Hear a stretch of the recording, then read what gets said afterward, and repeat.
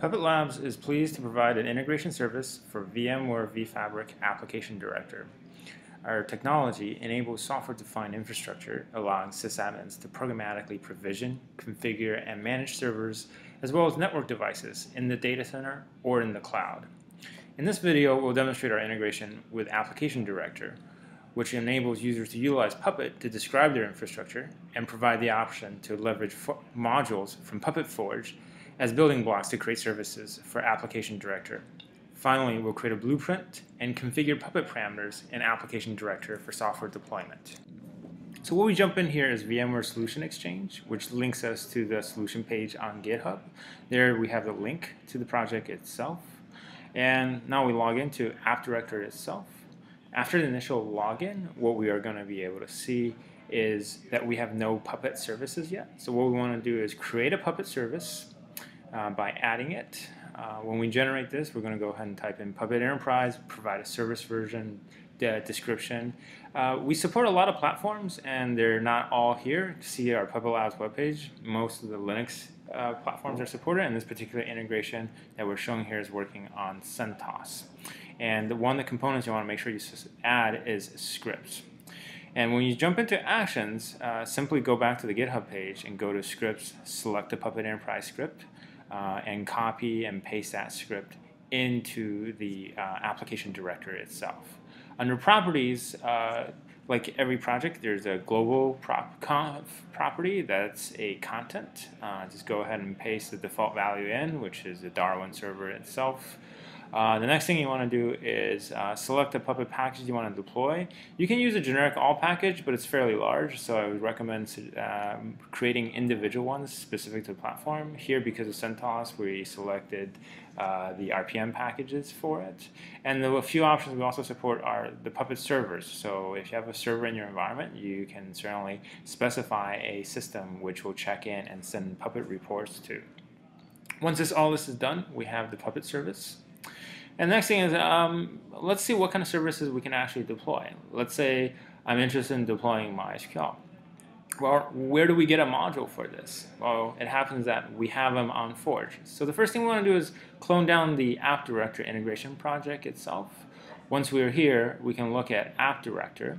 And if we check the modules, at the moment, we don't actually have anything on the system I have here. So what we want to do is search and look for it. So if I simply type in module search and search under the Puppet Labs namespace, I'll find out that there's tons of modules. And the one thing I want to install here is MySQL. So in this case, I'll install MySQL. I'll type in the Puppet Labs MySQL module, and the module tool itself will automatically download and install it to my computer. The next thing I want to do is use the App Director module to list what classes are in this module.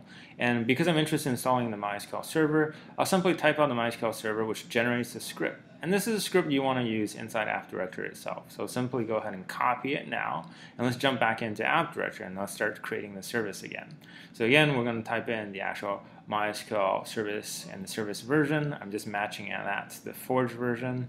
Under tags, it's an application server, and supported OS, we'll look at the module, but I think it supports all Ubuntu and Red Hat Linux flavors, and these varies. They depend on the module you choose. And let's click on the install script, and we just paste in that bash script, and we'll copy out all the class parameters. What we want to do here is add the class parameters to the properties list, because these are things that the user can specify.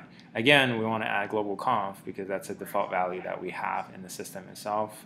And next thing we're going to do is add each one of the properties here and set the default value to undef. You're going to see the video go fairly quick here because there's several options. We sped it up so that you don't have to wait and see all the options here. But essentially, if the Puppet class did not generate any parameters, you don't have any tunables. But if the Puppet class itself generated a list of parameters, these are all values that you can set and alter. Specifically, what does a value do? Those are things that you want to look at the module page itself to find out more information. So once we have all this done, now it's time to actually create an application blueprint where we deploy MySQL. So what we're going to do is go ahead, select the operating system, filter by Puppet, and drag in Puppet and the MySQL solution we created. The one thing to keep in mind is we want to create a dependency between MySQL and Puppet so that Puppet gets installed first, and then Puppet can deploy the MySQL services itself. And the rest of this is very familiar to people who use App Director. We're just going to go ahead, select a location to deploy this, and initial a deployment. And once the deployment starts, this will basically occur in the background, and this will run until the product is deployed in your environment.